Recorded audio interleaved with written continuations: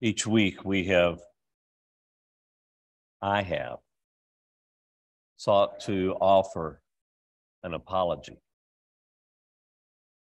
The theology of which Native American preacher Mark Charles speaks is a theology that much of my theological training has at best ignored or at worst perpetuated.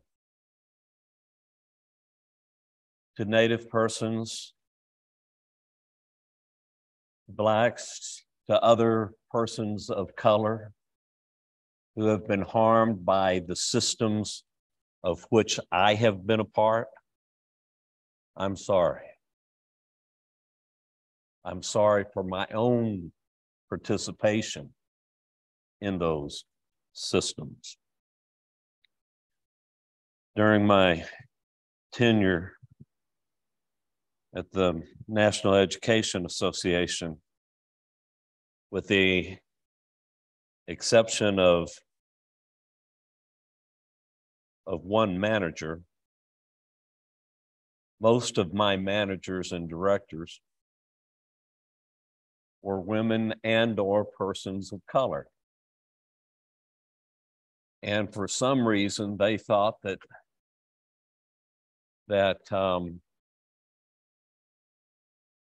they could work with this guy from Texas who came into NEA as an ex-Baptist minister who for 2 years, 3 years had to prove that he wasn't there as a plant from the religious political far right. They thought I could be educated further. And out of their patience, out of numerous trainings on cultural competency, on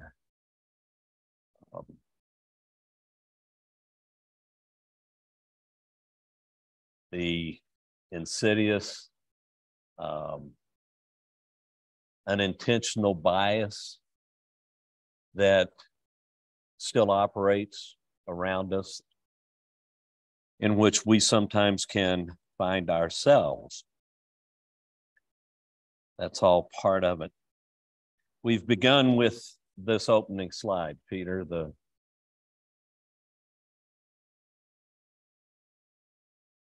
target is not Christians, it's Christian nationalism. The target is not men, it's patriarchy and misogyny. The target is not white people, it's white supremacy. The target is not heterosexuals, it's homophobia. Don't take it personally. Join the work and dismantle oppressive system. Well, for some of us who have been on the receiving end of those oppressive systems, it's hard not to take it personally.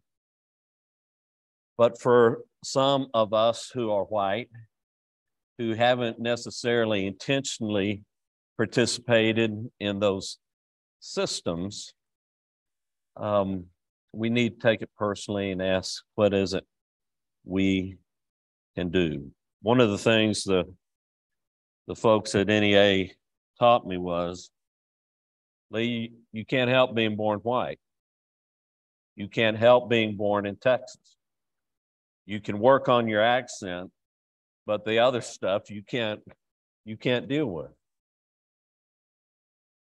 And because you are white, because you are male, because you are straight, you have all of the privileges and that exist because of the system of whiteness that dominated our country.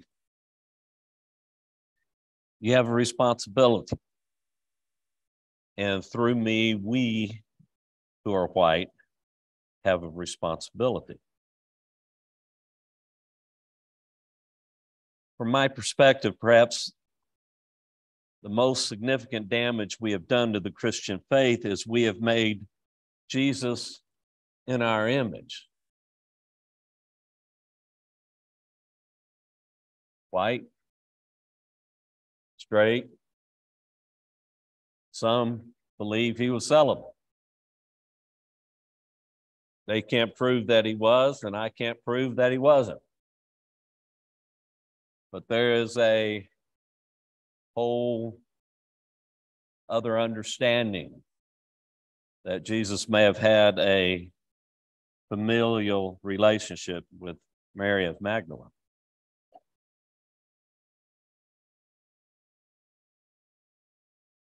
Got another slide I want you to see. This tends to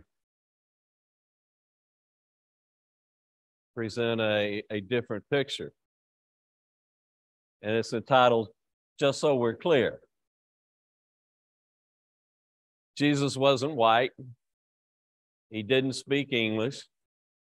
He wasn't a Republican or a Democrat. He carried a cross, not a gun. The American flag is not a Christian symbol. The national anthem is not a worship song. The Bible doesn't say, God bless America. It says, for God so loved the world.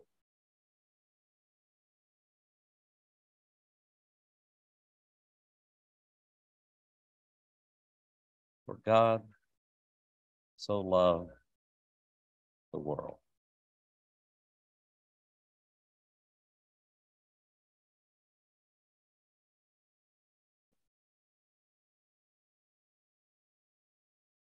The beauty of the story of the centurion's encounter with Jesus is the centurion is a powerful representative of the empire of the day.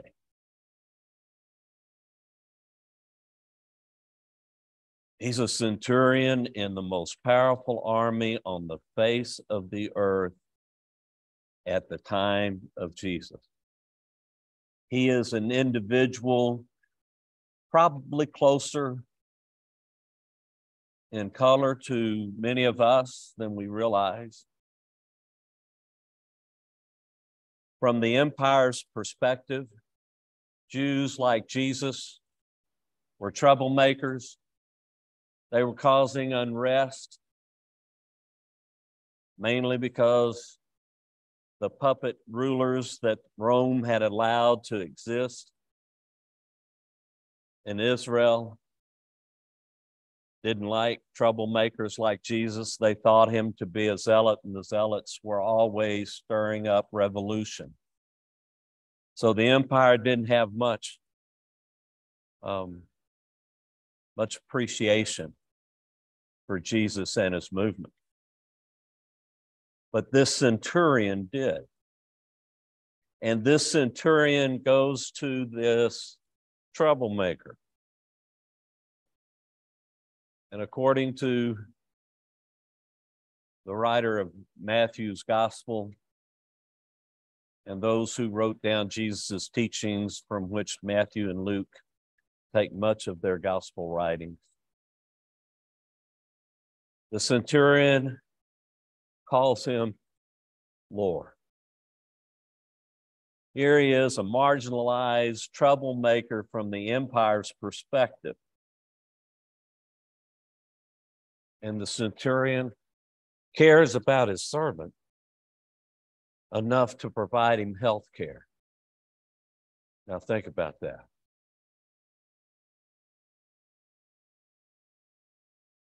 Cares about his servant enough to where he goes to this man who's, from the empire's perspective, a troublemaker, but he knows him to be a healer, and he says, can you heal my servant? Jesus says, sure, I'll be right over. And he says, no. You don't need to do that. A couple of reasons. One, apparently he knew enough about the Jewish faith that if Jesus entered his house, Jesus would be considered unclean going into a Gentile's house. And then he also said, look, I'm this person of authority. It's enough just for you to speak it, and it'll be so. And so this one representing power and Rome and the empire demonstrates a faith in the love and the compassion and the ministry of Jesus that he says, you really don't even have to come. I just know that you can heal my servant. A marginalized, darker skinned, Jewish troublemaker. Mark Charles, whose quote we read, is a Native American minister, pastor. I think he identifies as Navajo. And in the longer portion of the sermon explains how actually the identity within many Native Americans is done through the mother's tribes and not necessarily the father. He points out that one of the problems we have in Christianity in America today is we pick up and we read this, those of us who read it, as if it was written for us. Especially parts of the Old Testament. And he reminds us, no, the Old Testament or the Hebrew scriptures, as we would better call them, were written for the Hebrew people. It's the Hebrew people who are the promised people of God within our sacred texts. It's not Northern Europeans. It's not descendants of Northern Europeans. We're not even the focused recipients of what we call the Christian scriptures, the New Testament. Now, they apply to us. They provide guidance and leadership for us, yes. But we're the Gentiles. I mean, the first fight in the church after Jesus was crucified, buried, and raised from the grave, and the resurrection took hold in that community. Was Peter wanted to require Gentiles to become good Jews first. And Gentile men didn't much appreciate that.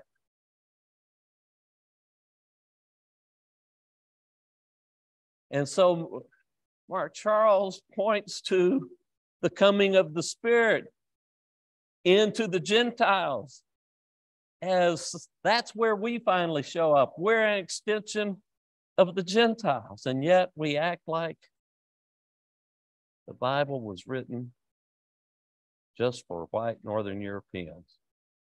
And we interpret it often that way.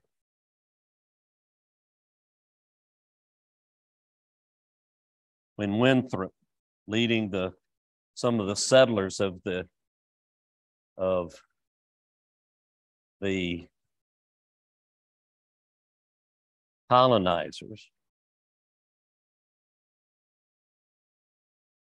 because as Charles points out, nobody discovered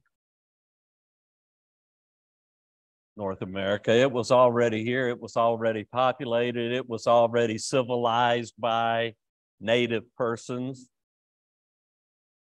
But the doctrine of discovery that leads eventually to manifest destiny was this doctrine that said, if you're white and you have the power, you can come in and exert that power over people.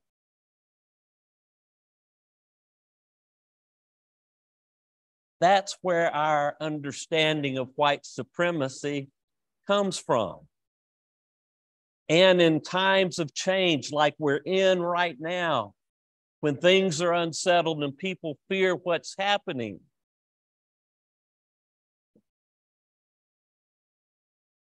some say we're going to make it right. We're going to fix the system. We're going to root out any study of what they label as critical race theory.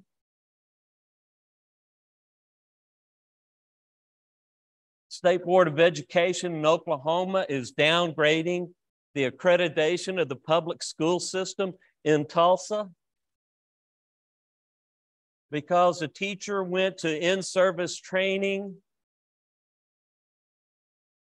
where she viewed training films on implicit bias. And it made her uncomfortable as a white female teacher. And Oklahoma had passed laws this last session saying such training was unacceptable, was a violation of law. And once again, we learned from history that we never learned from history. What did we find? Anybody grow up hearing about the destruction of Black Wall Street in Tulsa in 1921? I didn't learn about it. And I went all the way.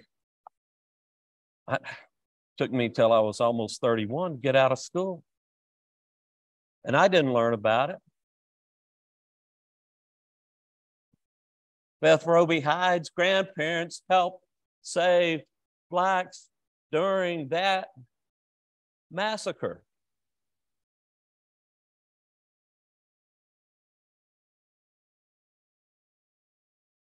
It's insidious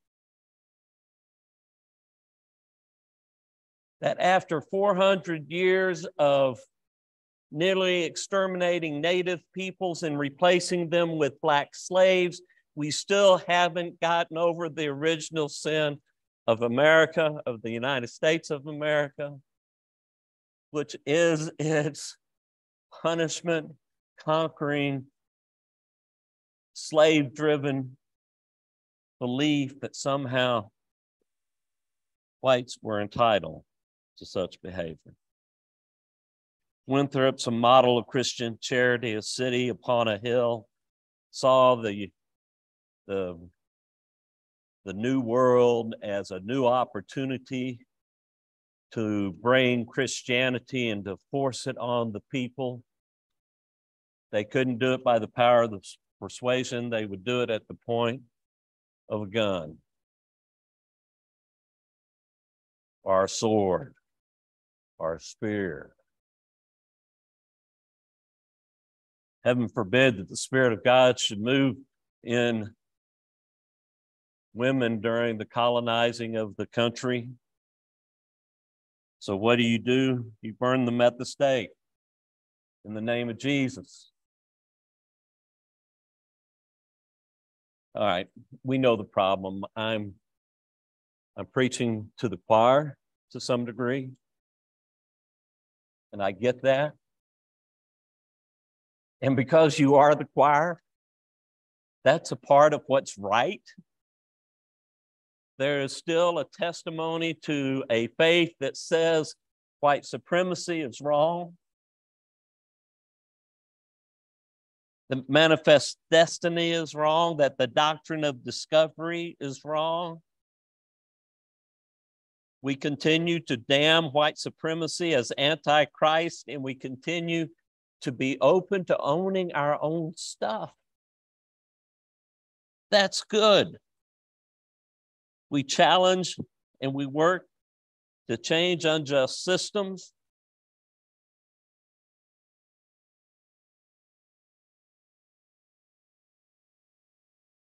When we put up on our 20th century sign out here that Black Lives Matter,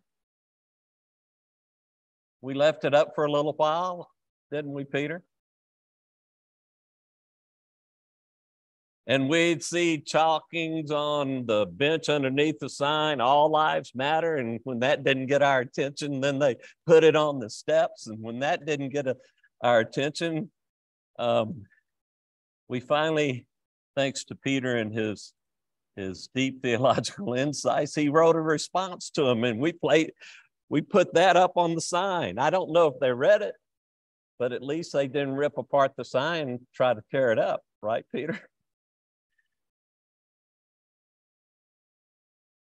We whites, and thankfully, this congregation is not all white. But we whites have a responsibility to go like the centurion to the marginalized among us and offer ourselves as allies in their struggles and seek their help in healing our nation. This week, an Alabama pastor, African American,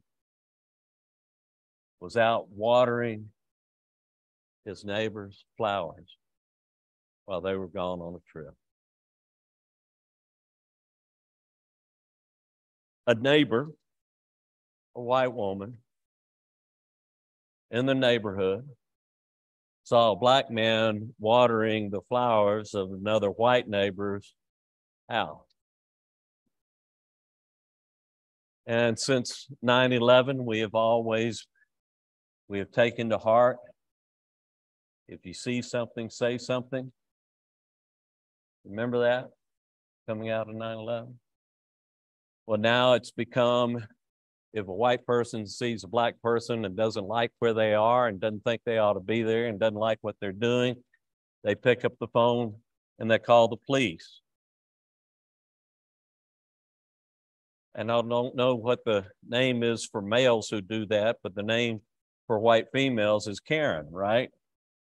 They're called Karen moments, and they're being recorded. The bad news is the police came. The pastor identified himself, pointed to where he lived, and they wanted him to produce identity to prove it. And you can imagine where it went from there. Eventually, he's in handcuffs because now the offense is not watering the neighbor's flowers and being black. The offense is resisting the police. And he finally gives in to being handcuffed because he fears he'll be shot. He doesn't give in.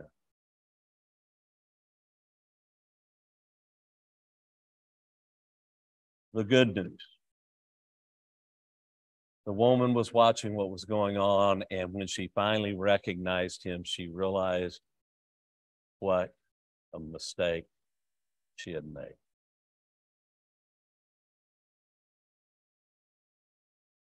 And she went and pled with the police to let him go.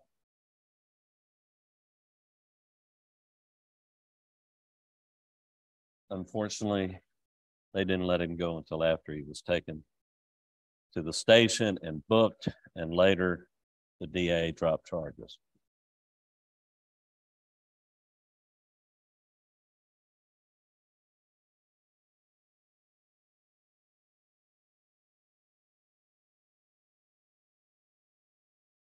We all make mistakes. We all respond inappropriately at times. The progress that is being made in overcoming white supremacy is we're willing to own our mistakes that this woman did, and we're willing to call out the evil of white supremacy and how it tries to enforce a view of Christianity that's been flawed from the founding days or settling days of this country. And we, Wash Park United Church of Christ, continue to stand for justice. We put up signs that say Black Lives Matter. We fly pride flags that say LGBTQ plus individuals are human beings created in the image of the divine and are welcomed here because of who they are, because of where they are on life's journey. And we find that we're welcomed here because of who we are and because of where we are on life's journey. And that's a powerful message to people who have felt cursed of the divine, to hear that they are the beloved. may we continue to share that message. Let's pray.